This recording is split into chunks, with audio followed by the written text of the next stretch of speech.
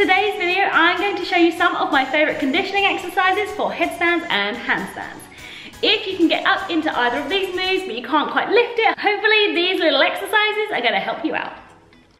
As always, make sure you have been safely taught how to do your headstand or handstand before trying out any of these conditioning exercises. If you can lift up into your headstand or your handstand, these ones are hopefully going to help you get that deadlift. It's really important to make sure you have a strong position for the headstand or the handstand. In the handstand, you are pulling with the top arm, pushing with the bottom arm, and your core is engaged. When you're in your straight leg position, you're squeezing your quads and pointing your toes, and your legs are squeezing towards each other.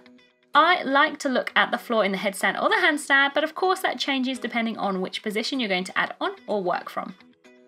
In your headstand, you are pushing through both shoulders as much as possible, and if you want to, you can also pull on the pole just a little bit. Firstly, we can work on our negatives.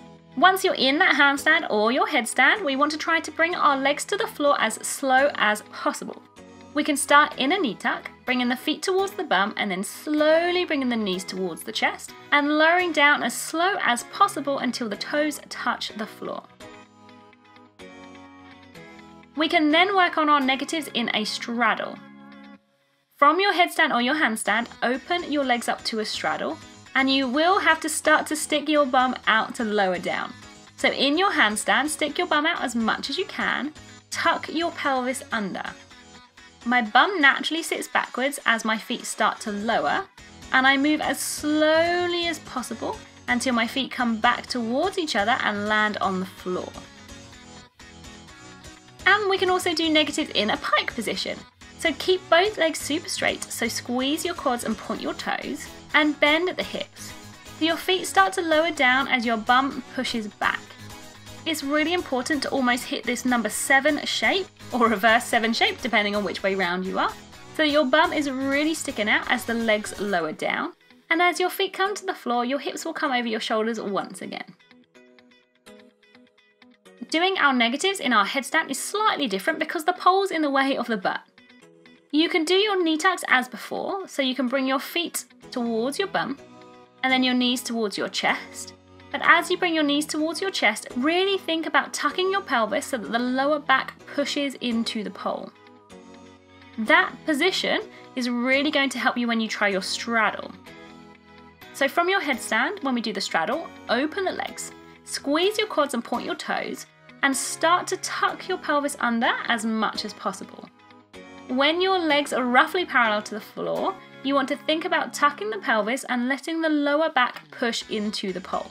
If you don't tuck that pelvis, you will come down very, very quickly, quicker than you want to. So think about tucking the pelvis and pushing the lower back towards the pole. You don't need to rely on pushing into the pole for this one, as you can do this without a pole, but the movement idea is the same, where you're tucking your pelvis and flattening your back. As the pole is going to be where your butt needs to move in the pike, you won't be able to lower down in a pike in your headstand. Negative repeaters. So this is exactly what it sounds like it is. When you can do your negatives in either your pike, your straddle, or your knee tucks, you can do as many in a row as possible. So you can lift up through your pike or through your straddle or through your knee tuck, whichever feels comfortable for you, and then you can work on whichever negative you want. So once you're up in that headstand or that handstand, we can lower down either through a pike if we're in the handstand, or we can straddle down or knee tuck down in the headstand or the handstand. The idea is to bring your feet as low as possible to the floor without resting on the floor and then bringing yourself back up.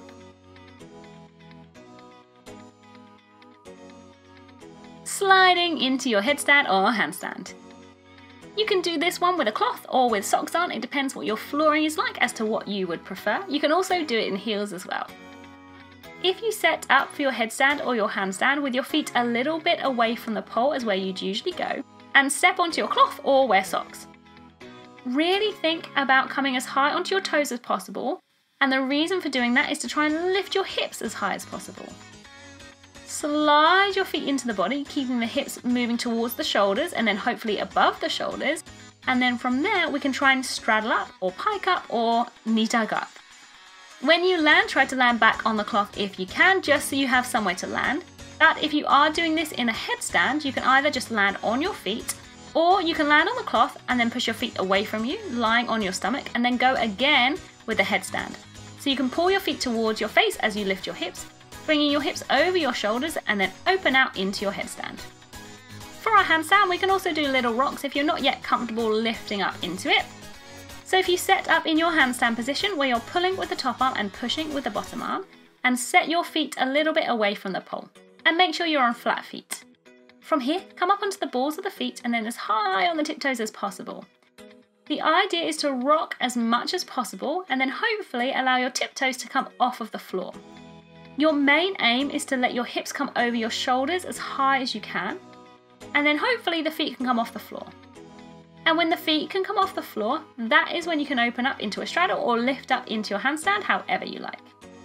You might need to play around with where you place your feet for this one, until you feel like you can get a good lift off.